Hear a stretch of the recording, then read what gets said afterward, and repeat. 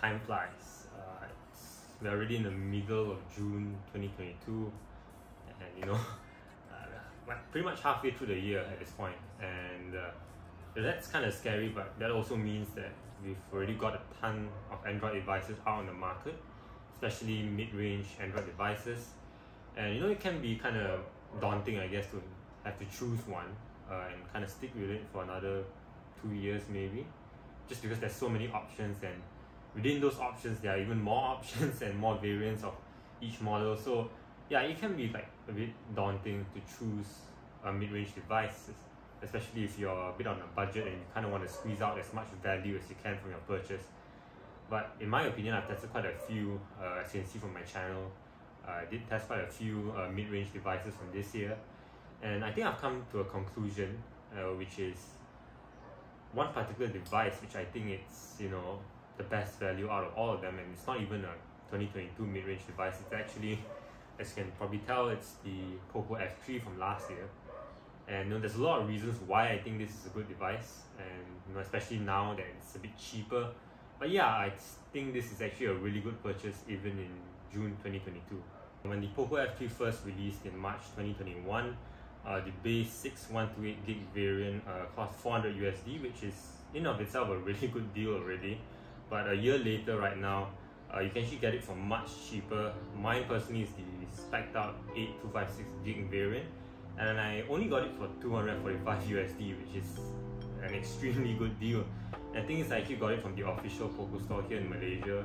Now, I did have some kind of like vouchers and coupons on top of that, but more than likely you'll be able to find these brand new POCO F3s from third-party vendors and stuff, and they're going to be costing around $250 to $300 range, which I think is still a really good deal compared to a lot of the other mid-range devices in 2022.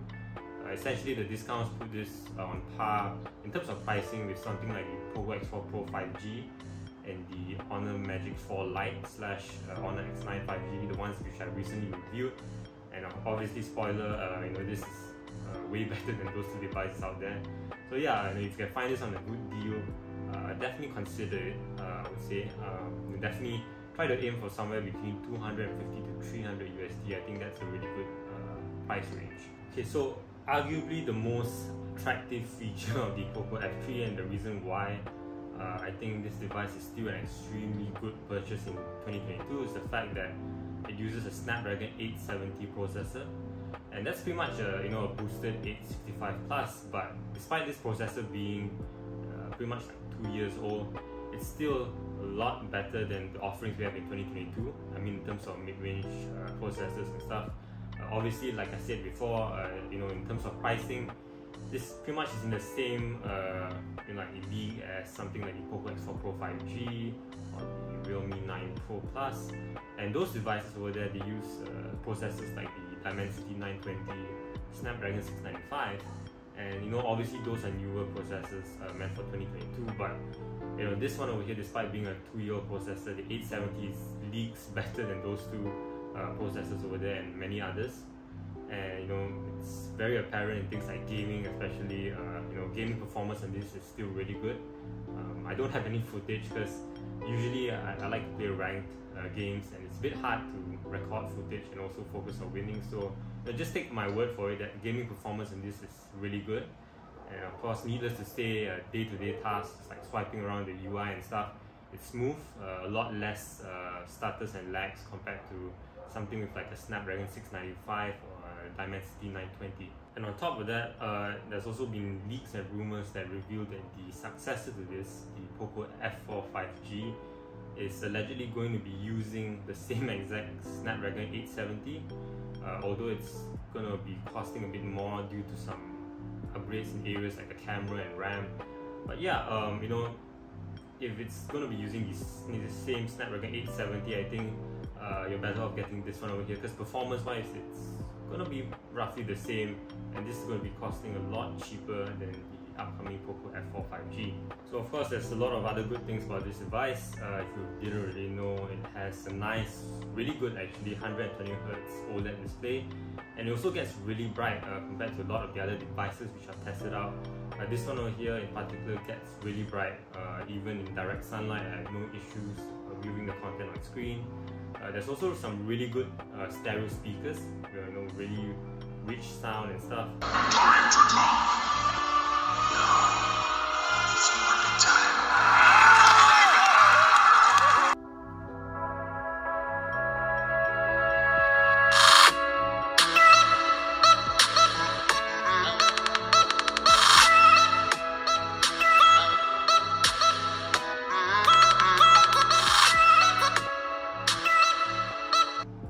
Really impressed. I mean, at this price point, you can get it again, within the $250 to $300 range. I think that's a really good deal for the quality of the display and speakers you get.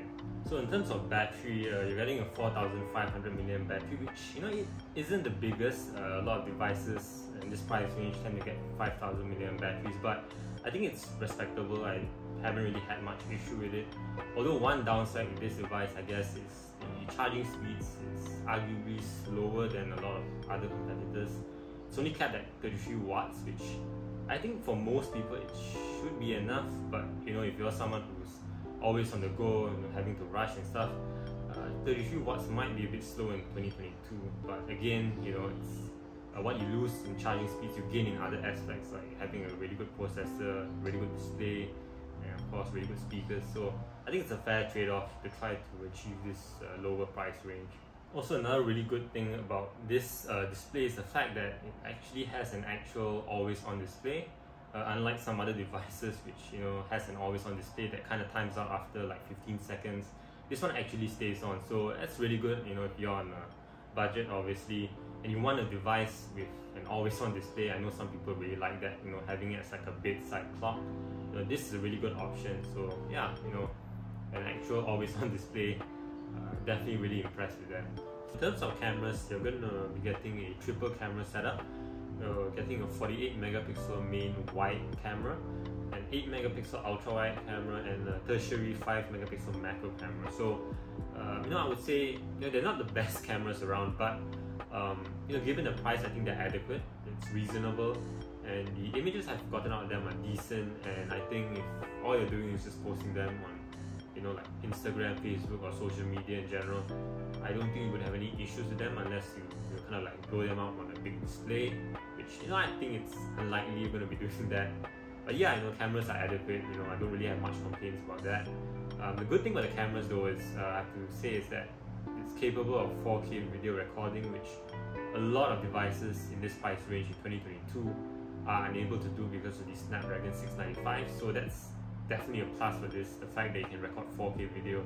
So if you're looking for a device that can record 4K video and you're not keen on spending too much for like a upper tier mid-ranger or like a flagship device, this one over here is capable of 4K video recording.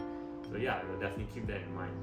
Also, another good thing with the cameras here is the fact that you get some really fun modes which are not available on some of the newer Xiaomi and POCO devices.